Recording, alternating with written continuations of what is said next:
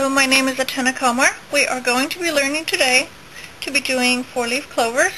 If you have any questions about this project that I'm doing, please visit me online at treasuresbyatena.com or look me up on Facebook. It's Atena Komar. I have a fan page there where you can ask questions and share your projects and share your ideas.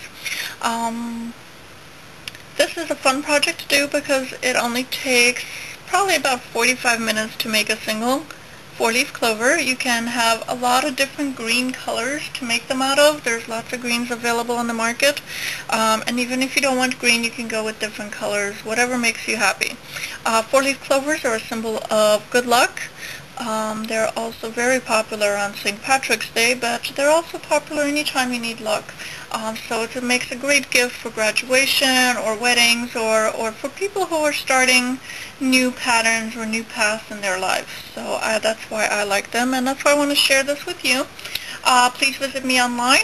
My name is Atena Komar, K-O-M-A-R, and my website is Treasures by Atena. Atena is spelled A-T-E-N-A, so it's treasuresbyatena.com. I'll see you there, and we'll enjoy this project. Let's get started.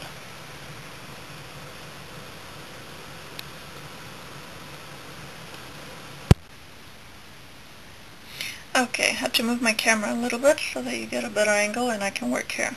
So, here's how we're going to start our four-leaf clover. We are going to build our four-leaf clover by doing one petal at a time. We're going to start with picking up 4 of the seed beads right here. Pull the thread through to the end and just tie that off. You want a little bit of a tail at the end so that you have room to tie later. It doesn't have to be as long as you would normally need it because you're not going to need to bury a clasp or attach anything additional to this, since we're just doing the four-leaf clovers. Okay, when you have your beads tied off like this, what you do is put it down here. You tie off, or you go back through the bottom so that you're coming out the top here. You don't want to start with your thread in the middle. If you pull it tight a little bit, it hides the knot inside the beads so you don't see it. So we'll pick up 2 more beads. We're going to go through the middle one more time. Go back in through the bottom. Just make a nice little loop. This is a standard square stitch or box stitch. I don't remember which they call it, but I know how to do it. That's the important thing. So go back in through the bottom and back out. So what we want is a row of 4, and we're going to end by going one more time in through the bottom here and out through the top and pull tight. So we have a row of 1, 2, 3, 4 twos. So now we're going to pick up more beads. We're going to get 3 beads, and we're going to loop our thread through the center. See how there's 3 lines going between the 4 rows of beads. So we're going to go for the center one, 1, 2, and go under that and just catch the thread and go back up. Pick up 3 more beads, and we're going to go down the end piece of your 2 beads here. 1, 2. So we're coming out the other end. So now this doesn't look like much yet, but what we're actually formed is the top of the leaf. The four-leaf clovers have a heart-shaped leaf on them, and I like to try to reflect that whenever possible.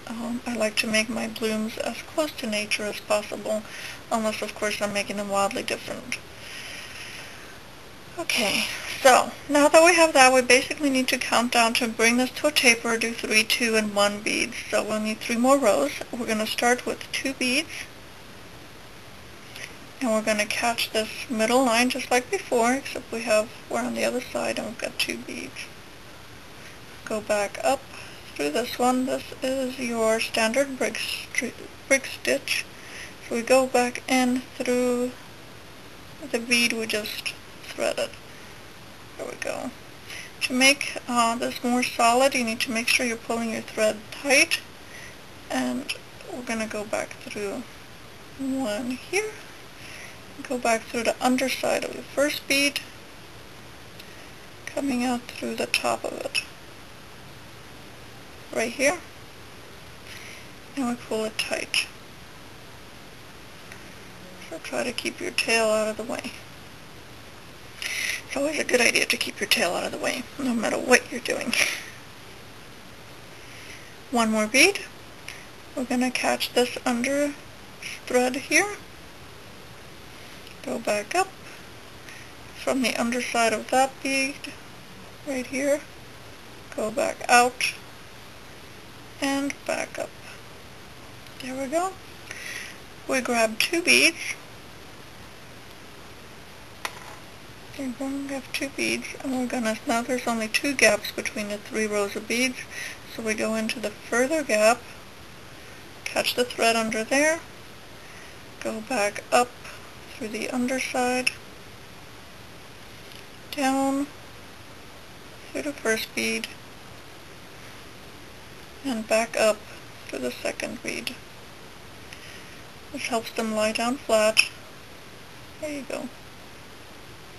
So we only have one bead left, and that's this one right here. This is going to be your corner bead, so you grab that bead and go back in through the bead you just came out. So we're basically making a loop. And unlike the other bead, this bead will stay horizontal to the other ones. These are all facing up. This one's going to lie on its side. I'm going to go to the other side of the shape here, and this makes it feel a lot more solid if you just loop it through once more and continue to go to the top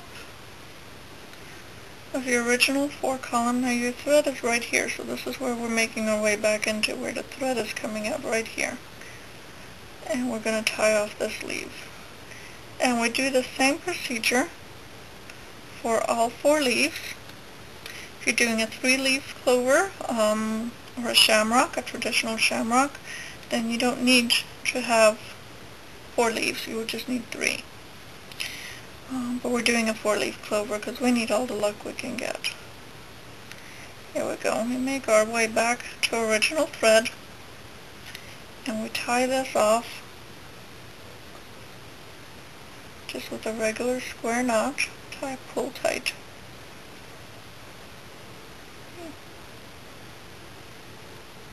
There we go. So we have our first leaf. Now we'll repeat this 3 times.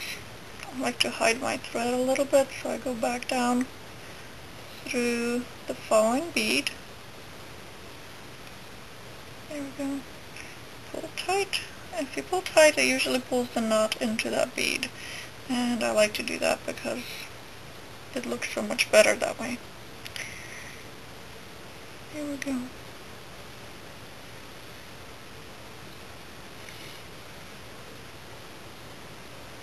And just weave it through so that it's not too close to your loop. And cut the threads off completely. I use my thread zapper to cut the threads off. This way it melts the end of the threads so they don't fray later on and don't untie the loop, and I can tie much closer to the loop. See? It's very gentle on the thread, and you don't have to worry about getting into tight spaces. Here we go. We'll just pull the thread zapper. Be careful when working with this tool because it does burn. It's hot. That's it. Then you repeat the process for the other 3 leaves. On your last leaf, you do not cut your threads. You leave your threads open. So we're going to start another one, and we're going to start another one after that.